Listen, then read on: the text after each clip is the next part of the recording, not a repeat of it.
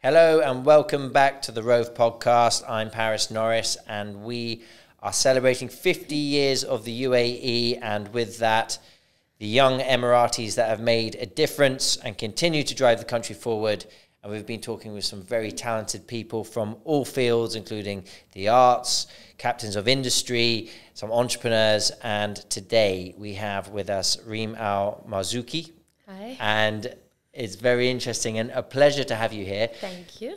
And you've just come over from Abu Dhabi and you've only just realized that we have traffic in Dubai. Yeah, it was shocking. So you were born and grown up in Al Ain, if I understand correctly. Yeah, I'm from Al Ain, and only the last 7 years of my life I just moved to Abu Dhabi, and yeah, now I'm using this I am from Abu Dhabi. Why would you ever leave Al Ain? Al Ain is a very nice city, but if you have like big plans, you really need to push yourself out. Go to the big city, Yeah. Abu Dhabi. So talk to me about your big plans. Like you're working as an engineer for Abu Dhabi airports right now. Yes. You've come up with some incredible innovations and inventions. But what was the starting point for you? When you were younger, what did you dream to be? Was it always in this field? And what were your inspirations? First, I joined architecture engineering college 2008, thinking I'm gonna just be an architect. I never thought I will be in an aviation field, projects, inventions. You never know what's waiting for you, but it just happened. So, yeah. And so your invention, talk us through it. Explain to us what it is and how that came around. Was it part of a project? Yeah. So first of all, when you apply for engineering college, the first year you study like a basic engineering material. So one of them was ethics of engineering. They just teach you how to be ethical in engineering field.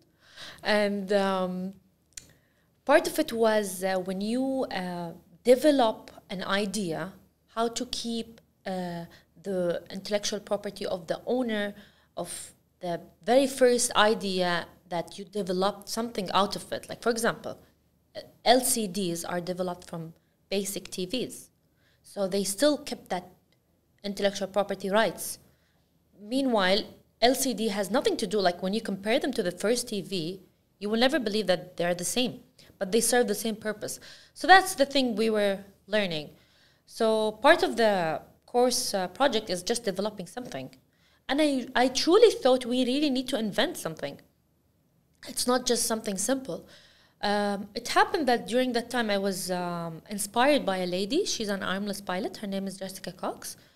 And I was thinking, like, why not designing a car for her? You know, I felt like I'm very thankful for her, and I just really wanted to do something.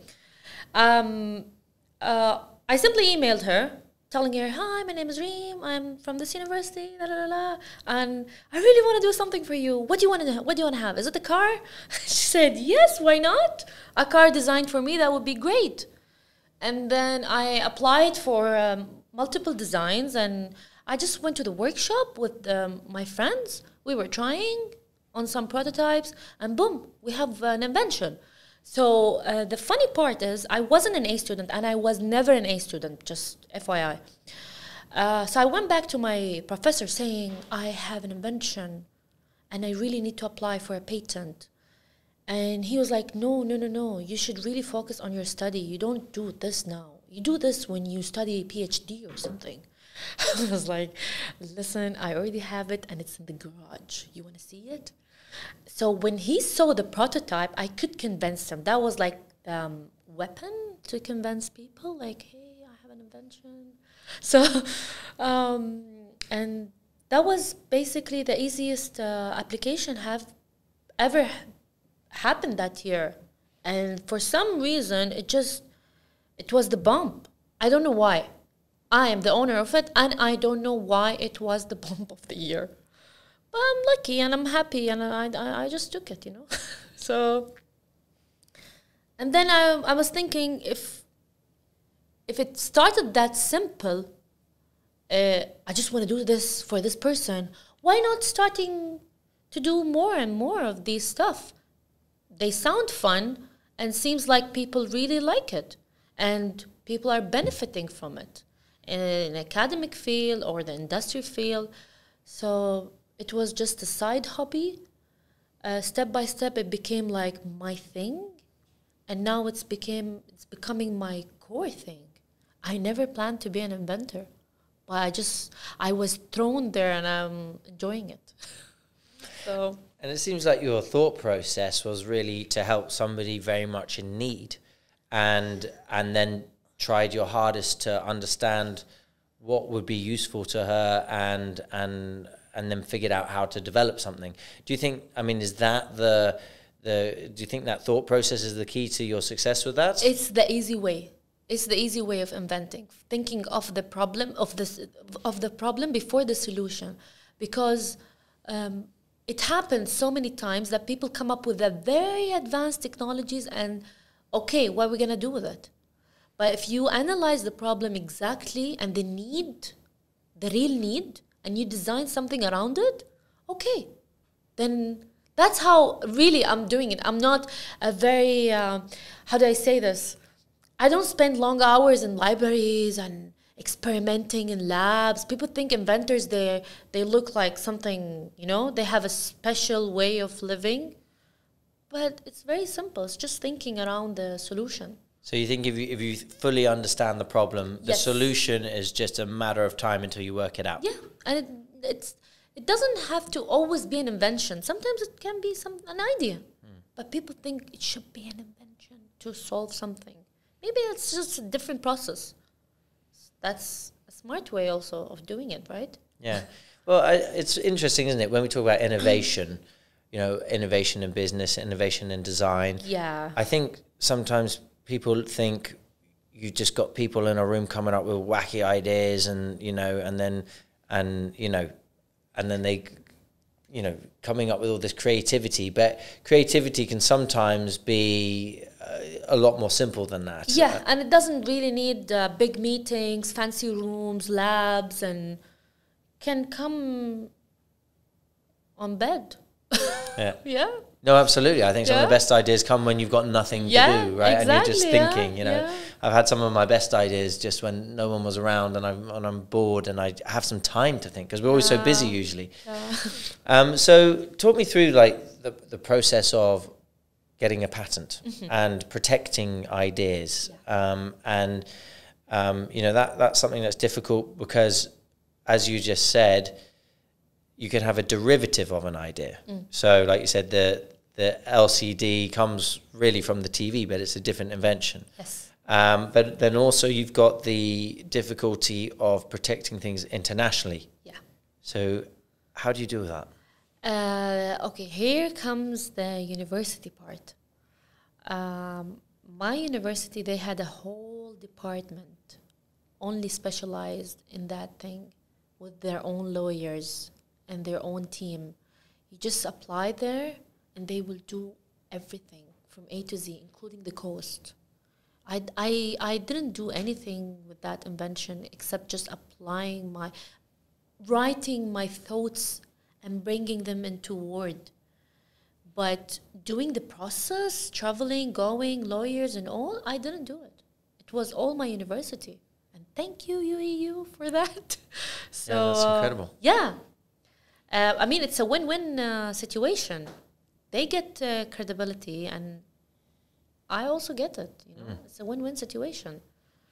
So, you've obviously had huge support from your university, but how do you feel the UAE has supported you in one way or another, either actual support or just by the opportunities that it's presented you in order to do what you do now and in order to succeed? See, I noticed during my time, it was not as hard as, like, how do I say it? It was harder than now. It's getting more simple and simple to apply for patents because now, during my time, we only had 2 entities that could help us in such thing. But now you really get confused which one to go with. there are almost endless options, and every entity is trying to do innovations and supporting it, funding it, and applying for it, helping you. So you're just there picking one of them and going with it. It's way easier than before, and I can see the movement, how it was and how it is now. So of course that's under the government's instructions and the leadership instructions, and some of them they even got good budgets from the government to help inventions and innovations and stuff, especially with patents. They really got direct funds from the Royal Highness on that. So how does it work? Because once you've got a patent, that doesn't guarantee you any money unless you've either got someone who can license it or you've got some funding to actually back your patent and grow your business. Yeah. So how does it then, how do you then commercialize it basically? The market, now here comes the, there is a new entity coming in the market now. They are specialized in marketing those patents, because most of the patents, they ended up just being on papers or prototypes in showrooms. So they are now specialized in marketing them, and they were successful to sell a lot of them. Mine is still not that. Of course, if I could sell it, I will be. Maybe you will need to take an appointment with me. I hope so. Yeah. So, but they were successful. Fantastic. Yeah, so they have a lot of successful stories. So this is a new entity? Yeah, specialized, yes, governmental one, specialized in just selling and marketing all the UAE national patents. Wow. Yeah. So I've seen some of my friends, they became millionaires. So watch out from your friends now. Right. Well, I'm glad we've met. You know, you're not just a podcast friend. We're buddies now, right? When I see you become something big, remember this. Of course. I'm helping you market it. Anybody out there who needs... Fantastic. Yeah. So how do you see your future? Yeah. And you know, what would you say to people, you know, coming through the ranks who maybe want to follow a similar career to you? Okay.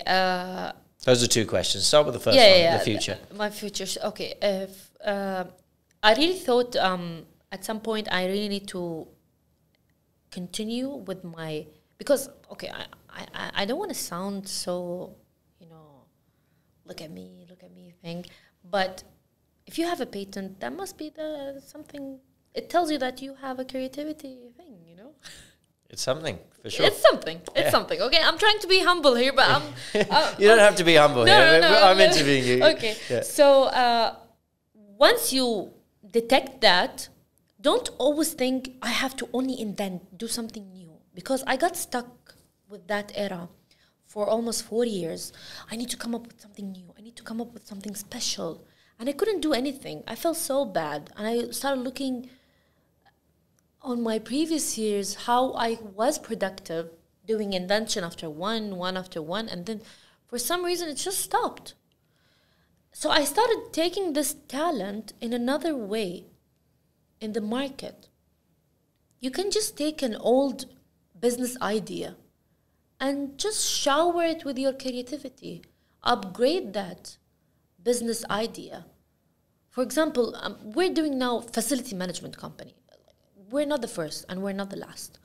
But here comes the creativity part. I have to do something special. I have to do something different. And alhamdulillah, we're doing good using that talent. So this is what I'm trying to tell people. It has nothing to do with the first, the strongest, the best, the number one. It can be number 7, but it is the best number 7 in the market. I started accepting not being number 1.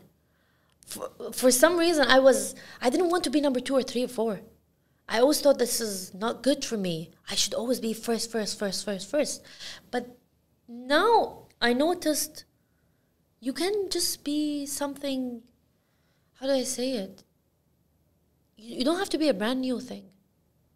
You can just do something old, but at its best shape, renovated. This is the word. Renovate, innovate. You don't have to invent something from scratch. Just do something, you know? Yeah, absolutely. I set up a business in technology once, and I had an Omani business partner, and he would always tell me not to think.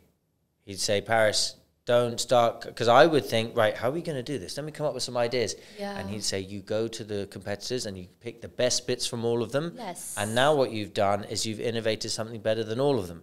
And I used to think, but wait, this is copycatting. And, you know, when you come from university, you're told to do your own work and not copy anyone else. Yeah. But that's not how the real world works. So different than Absolutely. that. And if you look at, you know, I think it was actually the CEO of Samsung, if I remember correctly, it was something like this, who basically said, you know, what we do is we take the best bits from all the technologies and we make it our own, and then we're the best. And this is itself is an innovation. It is. People think innovation must be something for cars are moving on wheels now, so I'm going to invent something different than wheels. No, invent the best wheel. You know, it's not reinventing the wheel. You're doing the best wheel. This itself is an innovation, and you don't have to underestimate it. Yeah, and like you said earlier, it's probably more about understanding the problem first. Yes. Right? Because then the solution, it doesn't matter how you get to the solution. It's really understanding the problem that you're solving. That's fantastic. Now, do you find it's a male-dominated environment, your space? Yes. And how do you find that as a difficult thing to break through? Is there mental barriers there? Are there actual barriers there? Or do you find actually there's support for you to come through? See, it's a mix of everything. One person will support, and the other person will feel a little bit threat. Like they feel, I don't know why they look at us as a threat. We're nice human beings. We don't nice human beings. We're just creating patents that are going to slowly we're going to rule the world. We don't bite. But especially in the engineering field, I can't say, yes, we get what we want, but in order to get it, we spent more effort than men. So that's the thing. And lately, I was blessed with 2 boys. So this is something, thank you. So this is something not counted in the field. Like, I'm not just battling in the field with men. I'm also exhausted at home by men.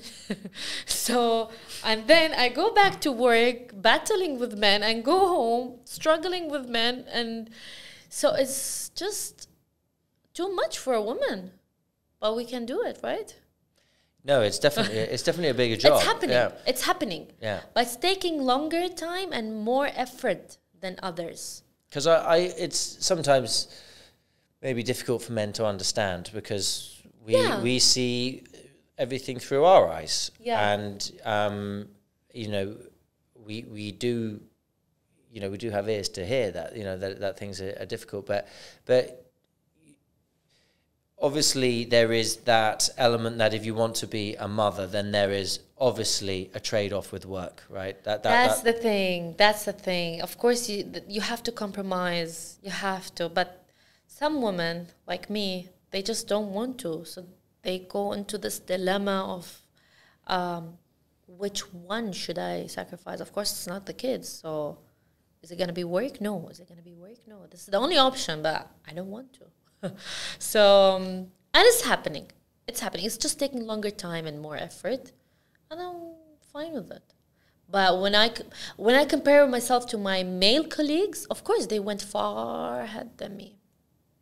Way more than me, because they didn't go through what I'm going through. You know, I'm slower, but I'm spending more effort than them. So, yeah. Well, you seem to be doing pretty well. Yeah. I mean, you know, you've done some amazing things. I know. Before the podcast, you said, "No, but I want to be doing more. I want to be doing better."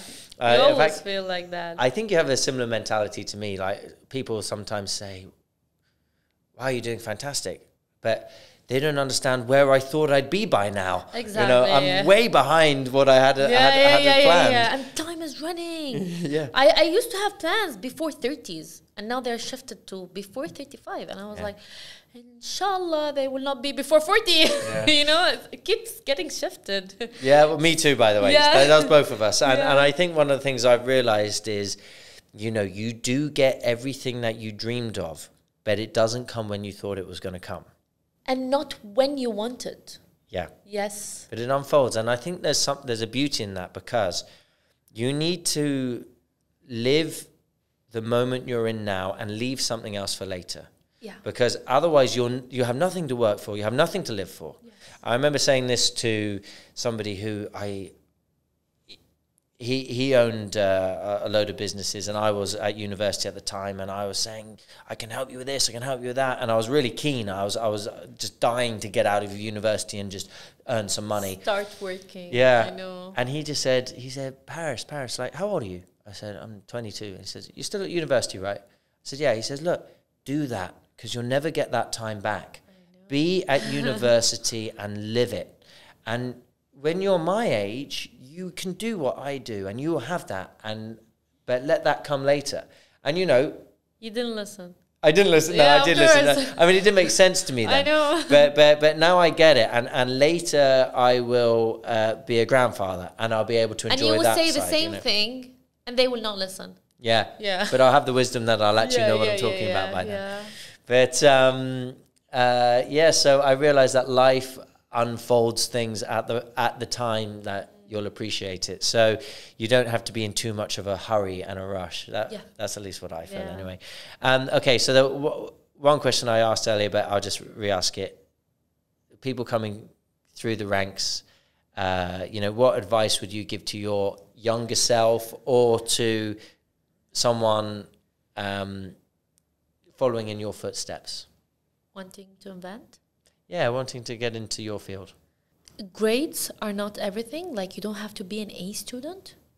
But also remember, this is the trap I fell in. I was thinking I don't need grades to apply patents. It's true. But you need grades to finish your master's and PhD, to get more inventions. So watch out. You have to play both games. Because I heard some advice saying, you need to be smart in life. You need to have the charisma. You need to have connections. And some other people, they are like, no, trust me, grades and finish your master's, PhD, and everyone will die to have you in the company. But today, when I look at it, it's actually a mix of both. This is the one advice I didn't hear. They were both right. I couldn't do just the mix.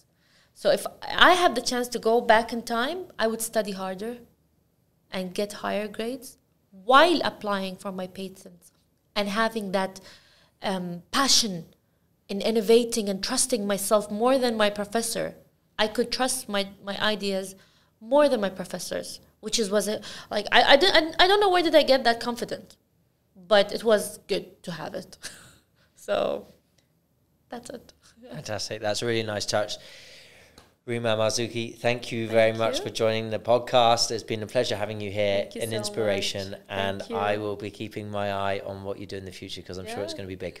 Thank you so much, and it was a pleasure to have me. Thank you. And join us next time, and follow us on Rove Hotels on social media to leave your comments.